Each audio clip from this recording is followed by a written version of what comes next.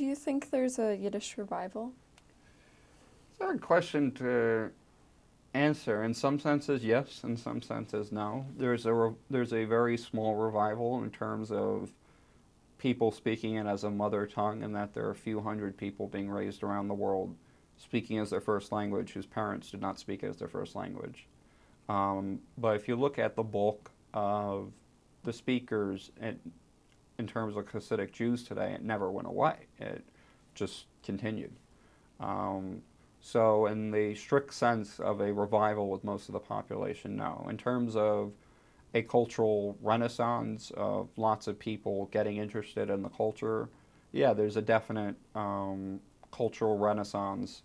It seems to have started in the 70s and 80s with the music and extended further into the arts and the language itself, and even a bit in literature, both in Yiddish and English. I know when I decided and made the insane decision that we were going to publish another issue of the Jugendschriftjournal, I had no idea if we'd get any submissions.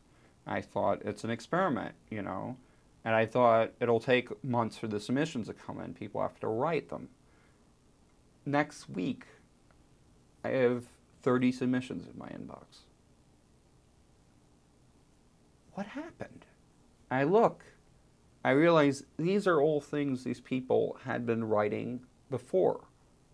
They didn't write them for this magazine. They didn't write them for another magazine. They were just writing them. Native Yiddish-speaking kids in Israel, Yiddish students in the United States. There are all these people writing in Yiddish. I didn't know.